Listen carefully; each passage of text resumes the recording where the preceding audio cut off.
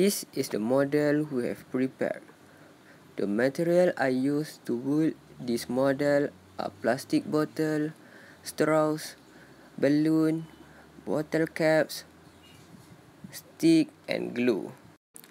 So, this is the result and calculation part from the activity.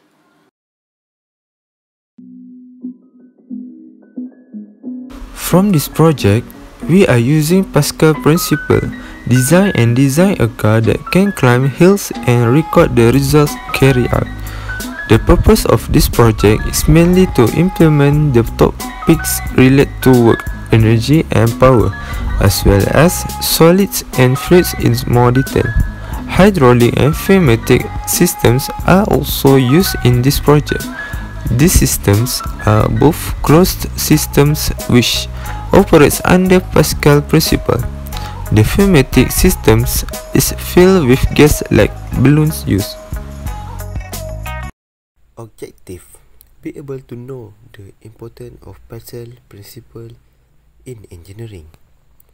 Number 2, apply knowledge of hydraulic of pneumatic system to carry out a project.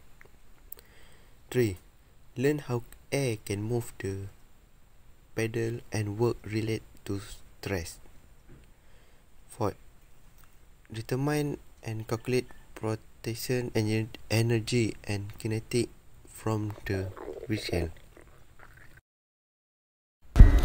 In conclusion, kinetic energy depends on the weight and velocity of the car, while energy potentially depends on the weight, gravity and height. The potential energy at the endpoint is equal to the kinetic energy from the start.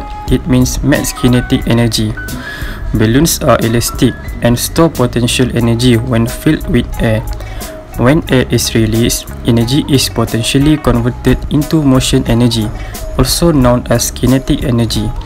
To allow the car to move fast, lightweight materials are ideal. Lightweight can reduce friction between wheels and ground. By attaching an air-filled balloon, air will come out through the bottle, pushing the car forward. The car is driven by the pressurized gas released to move the car.